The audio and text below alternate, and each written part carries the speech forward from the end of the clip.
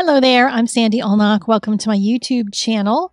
And I hope that if you get something out of this video, you will subscribe and join me for many more. I'm an artist and I work in all sorts of mediums. And typically I work in high quality artist grade paints instead of craft grade paints, which is what I have in front of me right here. I have a couple reasons for reconstituting this old set. They're kind of crumbling. The cakes in there are dried up. It's because I just put out a gift guide. And the painting you're going to see today, very simple one, is one that's in the gift guide. And it's illustrating the sketchbook that I'm painting it in, but the paints are also in a class that it's going to be coming up to. I'll tell you more about that as we go. But I had to reconstitute the paints in order to get them to do something because they were very, very dry. They've been sitting around for years. And once I did this portion of it, I realized exactly what I was going to paint on this sketchbook.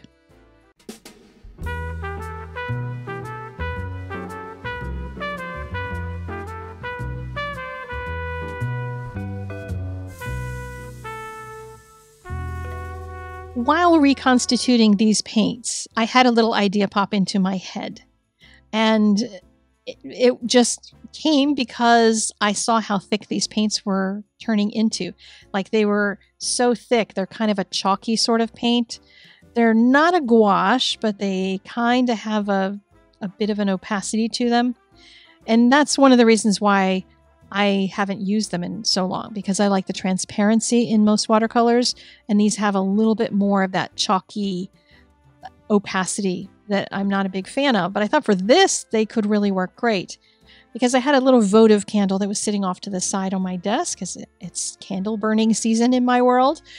And I thought, wait a minute, I could make ornaments using that by just painting some nice thick paint on the edges of the votive candle holder, the little glass. And I thought that would be a cool thing to try, and just cleaned it in between each different color set that I painted with. Now, I painted this for the gift guide specifically because I wanted to talk about the sketchbook that I'm working in. And a lot of people are like, hey, I want a good sketchbook, a good watercolor sketchbook. And all of the ones that you see online and stuff are, for the most part, not necessarily great watercolor paper because, you don't want to spend very much money when you're getting a sketchbook, so they drop the quality so that they can get the price down. This is actually Arches paper, and they make these sketchbooks in all the different grades of paper they normally do, the hot press, the cold press, and the rough. And for, like 20-ish bucks, I think they are. Some places they'll be like 25. It's a pretty decent sketchbook for that. It's not a huge number of pages and things, but if you want to practice real watercolor techniques, then you want to practice on real watercolor paper. Because if you use some of those that are more of mixed media paper, you don't always get the same kind of results. And what I'm getting here with these ornaments is the dry brush kind of edges that you can get from a good Arches paper that you can't really when you're working with a kind of mixed media, or I don't know. It's hard to explain what I mean by the surface, but if you've ever had like a Pentalic sketchbook, which I love for pen and ink, doesn't do great watercolor edges like Arches. I think this one is a cold press sketchbook. So this is one of the things that's in the gift guide, and I put this painting in as the example. So if you would like to just encourage my little heart, then go look at the gift guide. In a lot of them, I took just straight up product pictures of the different art supplies that I was listing. And in a bunch of them, I put a little piece of artwork. And some of them I made just for the gift guide. So this painting is one of them. And I would love to have your feedback on the gift guide itself. Is it helpful? That sort of thing. But also there is a quiz that you can sort of take. Well, not really a quiz. There's no thing to fill out. But I divided all the mediums up by personality. And I thought some of my choices may have been a little dodgy in terms of which personality suits which artist better. But maybe you can go in and weigh in on that. You can leave some comments. There's some other artists who joined in and also shared some artwork on the gift guide and shared their ideas for what you might want to put onto your Christmas list this year. There's stuff there that you can give to other people, as well as things you can request Santa come give to you. So you can just send a link to the page that has the thing on it that you want. And then also there's a new class that I also got these watercolors out for, because they're not high grade watercolors, but I know there's a lot of people who are not ready for the kind of watercolors that I use, and they don't want to spend that kind of money. These are less expensive for a ton of colors. And I'm going to be doing a coloring book class. You'll see more on that in the coming weeks. I'm getting that class kind of started and underway, but I put it in the gift guide because you might want to give the gift of getting somebody else into coloring books, because I'm telling you, it's totally a gateway drug into art.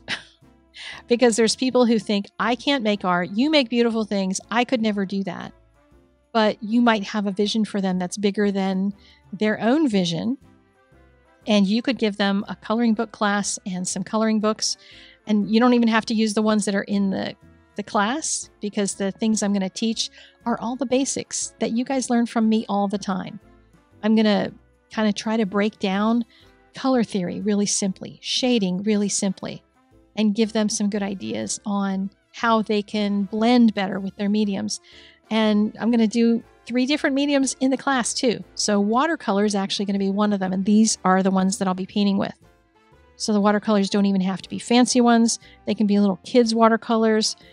And you can see the whole pre-class lesson has all the supplies listed in it and a video and everything. There's color swatching they can get started on.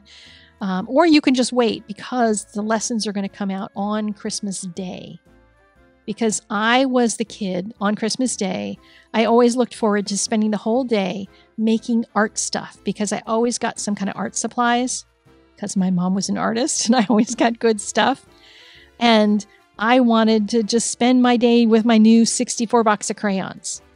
And I thought it would be kind of fun if some of you wanted to get your friends and family, maybe grandchildren, anybody, even adults. This is not a class that's made for kids, but kids can enjoy it as well. It's made for all ages. And you could get them into art by go pick out some of what you think will be their favorite kind of coloring book subjects and get them a medium. So I'm going to do watercolor, I'm going to do alcohol markers and colored pencils, and show them blending techniques and everything in each one. So this painting, by the way, let me get back to talking about it, because I haven't done any of that. I just used water to move the color, as you could easily see in the footage here. For all of these branches that I'm putting down, I am using my fancy expensive brush. I realize that. But you could do all kinds of things. You could just have these on, say, a gift card or greeting card, and just have strings hanging from them. And that's it. You don't even have to put in all of this craziness. But I'm trying to paint them so that they kind of start and stop before the ornaments, so I don't have any branches coming out in front of them, because everything's still sopping wet. You're seeing everything in real time here, so I didn't actually get the hairdryer out or anything. Just kind of kept making little branches, and I tried to leave some areas nice and empty, both inside the ornaments as well as around the tree branches, just to have something that felt light and airy. Because my last painting, which you might have seen, was my heavy, overlayered Santa Claus painting. And this just felt like a nice, light, refreshing thing after having painted the heavy night sky from the Santa painting. And it just came out really nice. I have a couple of colors in my set of Gansai Tambis. At the bottom row is all metallics. So I'm going to be able to use metallics in the class from this one. But I also list in the class a set of, or a couple different sets for options of metallic watercolors. And yes, you can use watercolors in coloring books.